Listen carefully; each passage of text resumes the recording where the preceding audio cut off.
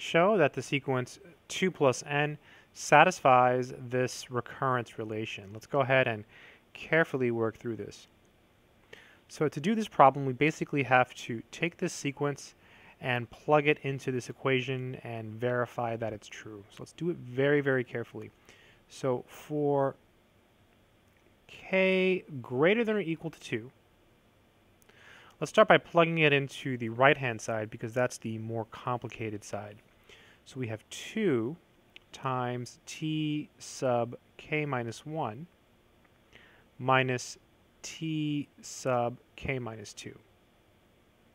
So this is equal to, so let's see, 2. So t sub k minus 1 is the same thing as t sub n, except we replace all of the n's with k minus 1's. So this is 2 plus parentheses k minus 1. I just put the parentheses there just because for added clarity. That's your n.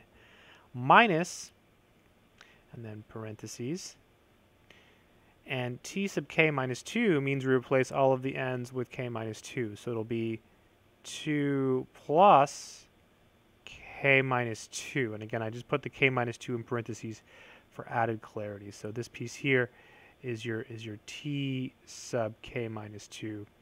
And this piece here is your t sub k minus 1. Very good. So now let's go ahead and keep going. So this is 2. We can combine the 2 and the negative 1 here. This will be 1 plus k, because 2 minus 1 is 1. Minus, and then here the 2's cancel. So we have k.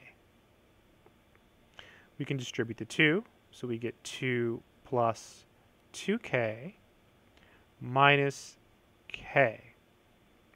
And that's equal to 2 plus k, because 2k minus k is k.